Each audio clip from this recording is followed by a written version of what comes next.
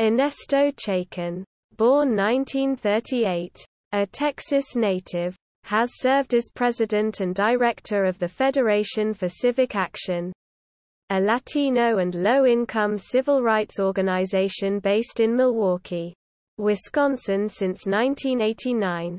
He is a former director and president of the Latin American Union for Civil Rights, LAUCR, in Milwaukee, and helped organize the protests which led to the Spanish-speaking Outreach Institute at the University of Wisconsin-Milwaukee. Chacon has worked for the National Association of Government Employees and is a labor consultant in San Antonio, Texas. He also served on the committee of the United Farm Workers of America in California.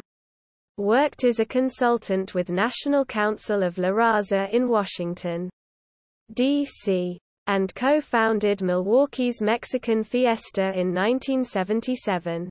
A recipient of the UMOS Lifetime Achievement Award and the Spanish Times Latino Leader of the Year.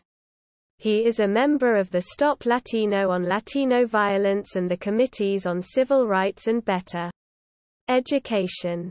Chacon and his wife Lutisha Gonzalez have 6 adult children and live in Milwaukee. He is employed by the Milwaukee office of Governor Jim Doyle of Wisconsin.